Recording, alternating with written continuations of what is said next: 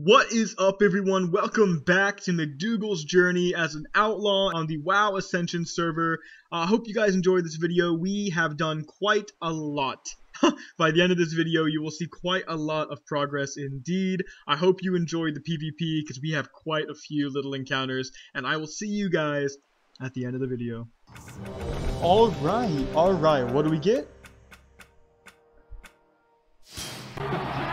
Yeah, so disarm is honestly amazing. I can't even believe it. Between evasion, divine protection, and disarm, our character has a lot of defensive capability. The only thing it seems that I'm lacking now is some form of gap closer or pseudo gap closer that we have obviously been looking for the entire series. But even if we don't get that, the amount of defensive spells that we have really does make up for it. So far, so good. Alright guys, we actually found somebody running for their life. I think they're actually about to be attacked by that dwarf. Gonna have to find out. Yeah, that's exactly what it looks like. Maybe we can help him, or maybe we can take both kills. Let's see. So far, the dwarf looks like he's still mounted, still chasing the guy. He should catch him, but they have no idea that I'm right behind both of them. Okay, the dwarf is demounted, entangling roots on the dwarf. Oh my god, let's do this.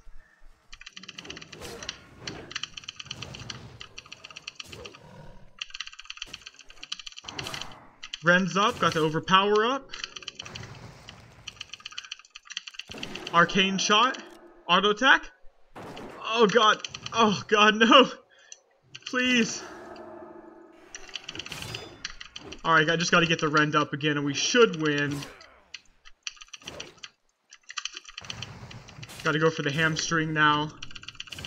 And he's so dead. God, this build is strong. Let's just take that loot. That is pretty decent looking loot. And we saved a little dude. A little guy that was just trying to run off and do some questing. So I feel pretty good. Let's see what we got.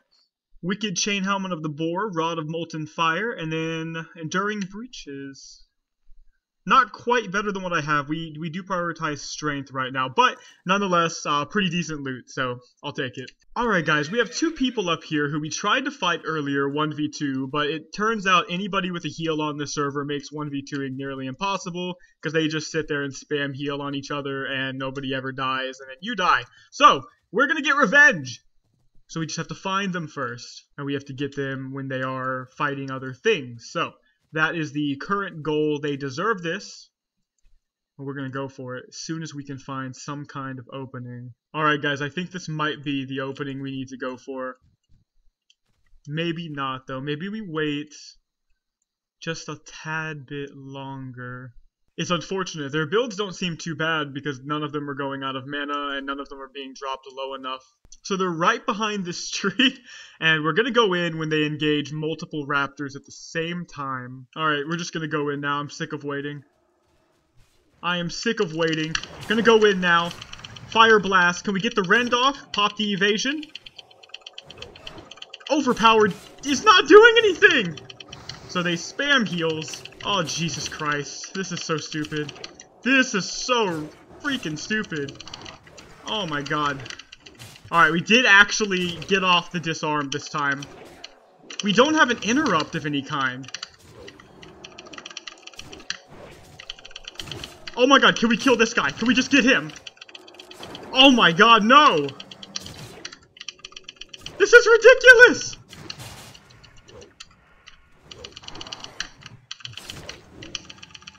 Get the Rend off again. We're just gonna go for a healing touch. Okay, we're gonna kill him. We got him! We got him! Oh my god, we actually got him. It counted for some reason as the raptor's kill, but we got him as far as I'm concerned. Can we get this guy too? Go for the Fire Blast. He has Gouge. We're gonna kill him. Oh my god, this one we actually got. Yes! The 1v2 and the payback for killing me and just spamming heals on each other. Oh, that whole everything was worth it. We actually did lose our necklace the first time around, and we did not get it back. Instead, we got this guy's crappy bracers. But you know what? I'll take it. I will absolutely take it. Let's see. What did we actually end up getting? Jorgen bracers, right? Yeah, they're not better than what I have. We don't value the 3 agility more than the stamina and the armor. So, nonetheless, there's the 1v2. Didn't get the loot on the first guy because unfortunately he must have got tagged by the mob at the end. But did get the second guy. So yeah, got the revenge, and we'll probably pick up a new necklace real quick. But yeah, having fun with that. Hope you guys enjoyed that as much as I did. Alright guys, we have another person here. She ran off when she saw me coming towards Booty Bay, so we're gonna actually follow her out, and we're going to kill her as soon as she unmounts. Is she gonna unmount for the quest? Yep. Oh yeah, this is easy. This is gonna be easy. Alright. Oh god, no! Oh god, no! I'm actually just going to trinket that and keep going towards her. I wouldn't typically, but now we can get the hamstring off, which is super important. Alright, Rend, Fire Blast, and obviously an Overpower coming up, and she's dead as fuck. Oh god!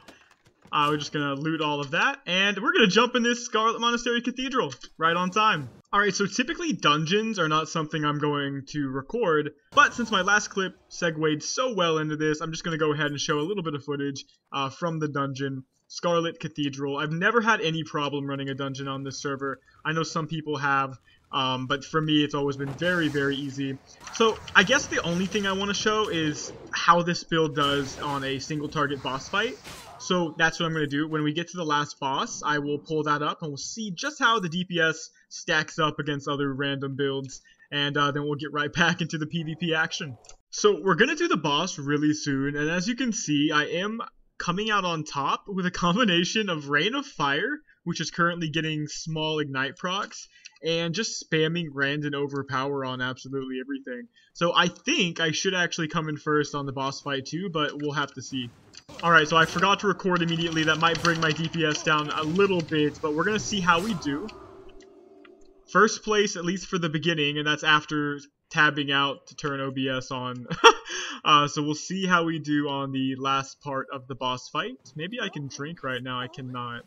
You shall pay for this treachery. Okay, let's do it. Get the Rend off. Go for that crit. That was a big crit, and we're asleep now, still in first. So that's pretty cool. This is with 1 point in Ignite, by the way, guys. Imagine 5 points in Ignite. Alright, so we're going to get the Rend off on White Mane and put the Rend on Scarlet Mograine dude as well. We're going to get a new ability midway in and finish off this boss. Holy shit. Oh, I thought that was Concussive Blow. We actually fell off at the end there, but that's fine.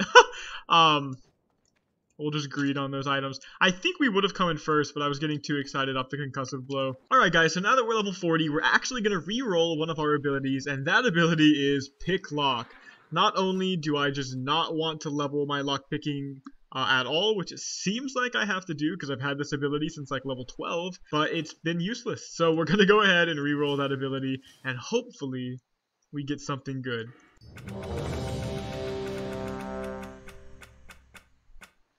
Oh god. So close, so close. Well, you know what? At least Curse of Agony is usable to some degree. Not great, but it is something. So we'll take it. It's damage. Alright guys, what's our next ability? Oh my god! Oh my god, that is so good. We finally got it, guys. We got the pseudo gap closer. We got the sprint. Wow, this changes everything. Okay, guys, looks like we have another person to fight. Little Peep up here. This should be an incredibly easy kill. He's very low on mana, and he's a caster build. I am a melee build. So we're going to go for the Fire Blast, get that Rend off. Next thing, going for the Hamstring. It's really just spamming Overpower now. We'll go for another Fire Blast. I guess we'll pop the Agony. And Overpower Fire Blast should be the end of it. And bam, there it is. Alright. What loot did we get? Demon Band and a bunch of crap. Well, that's okay. Oh, crap. Here comes another guy. And Zul'Farrak. Saved by the bell. So I decided to do Sulfurak because I have quite a few quests for it. 3, in fact. The Divinomatic quest, the Scarab Shell quest, and the Troll Temper quest, I believe it is.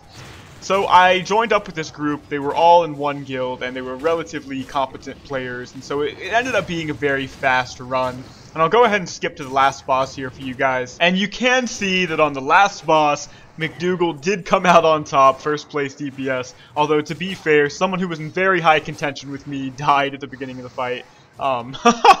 But yeah, it was a pretty good run. We didn't really get loot that we needed too much, but we did gain quite a few levels in the process. So that is always good. And of course, we did not gain any reputation in the process. So that is awesome. Alright guys, so one thing we did actually pick up during that last dungeon run was the poisons ability. So now we're going to be able to use things like instant poison, deadly poison, mind-numbing poison, and wound poison. Unfortunately, right now we use a two-handed weapon, so we won't be able to get the full effect of something along the lines of deadly plus instant or deadly plus wound poison. However, we do have a lot of ideas now for what we're going to be doing at level 60. Alright everyone, we are going to get our next ability. What is it going to be? Can we get a gap closer? Oh my god. Oh my god. Intercept! We got intercept! Wow. Wow. That is so incredible. The only thing we're missing now is an interrupt. We have sprint and intercept. We also had Shadow Bolt, as you can see from earlier. It just wasn't worth showing. But wow. Intercept. That is so good. Oh my god. Wow. Okay, everyone. Now it is time to re-roll now that we're level 50. And we're going to re-roll Shadow Bolt, as it is the least applicable skill that we currently have. That is also a 2 AE ability. And what do we get?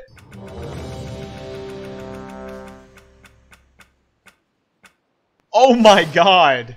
Lesser Healing Wave. Now we have a fast heal and a slow heal in Healing Touch and Lesser Healing Wave. That is amazing. Aside from an interrupt, that's all we actually needed. Our build is rounding out so well. I'm really happy with that. Okay, everyone, so what I wanted to do real quick at the very end is go over our current iteration of our talent build and then maybe talk a little bit about where I plan to go with it in the future.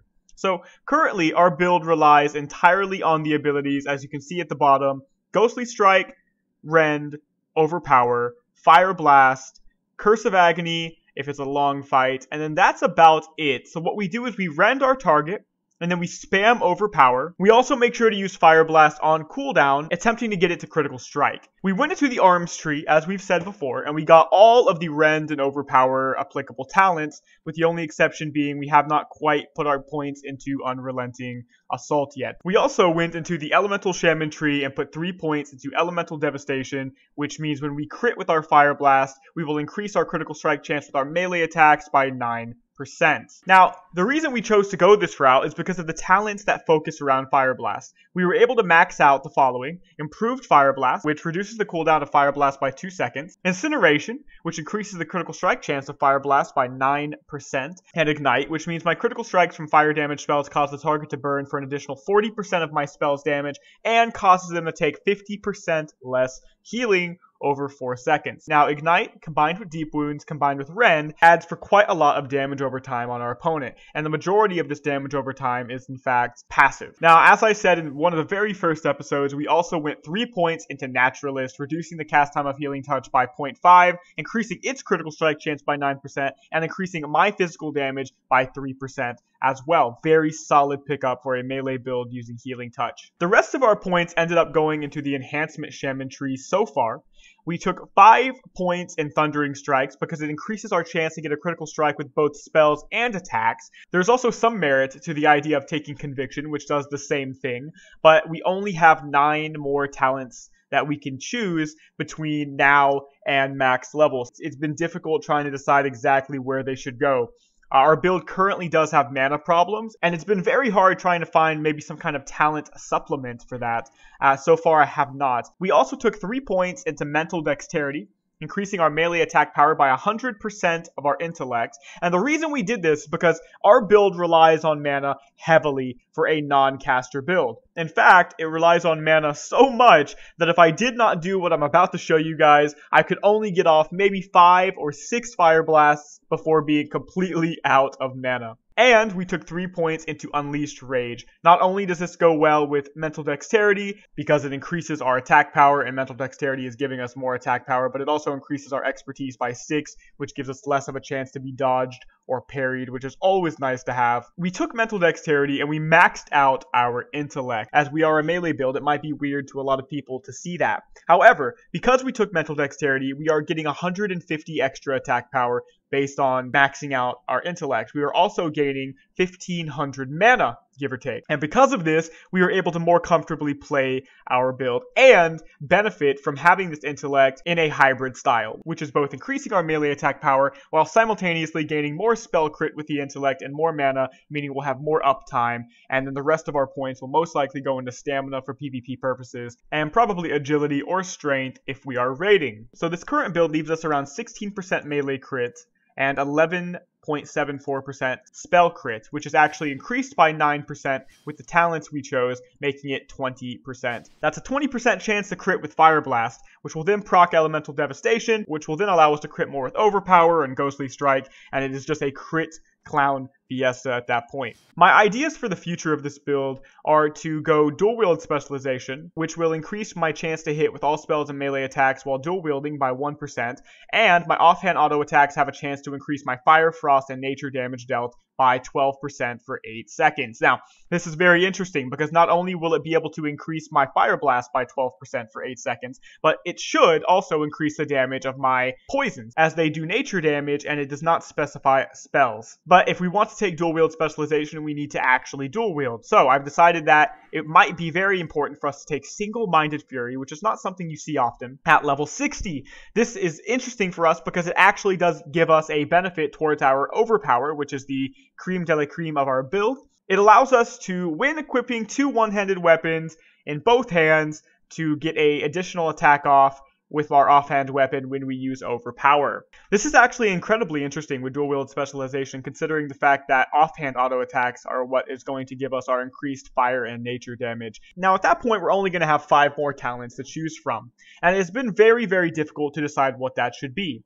Now we could go with Conviction for the extra 5% spell and melee critical strike chance, but we could also go with something a little bit more well-rounded, going into the Fury Tree and picking up Dual Wield Specialization, which increases the damage done by our offhand weapon by 25%, but more importantly, increases our chance to hit with melee weapons and abilities by 5%, which would be very important for PvE. But we do have to consider the fact that we do want Unrelenting Assault, which is at least 2 other talent points to make our Overpower better, which would go very well with our plan for the build in the first place. If we were to take Unrelenting Assault, we would need some kind of 3-point talent that would synergize well with our build in order to get the most efficiency out of it as we possibly could. This is leading me to believe that maybe I should take something along the lines of Shredding Blows, and the other possibility could be Flurry, which is basically the same thing as the last one, except that it increases our melee attack speed by 15% instead of ignoring 15% of our opponent's armor. Another ability we could try getting is actually the Savage Combat talent,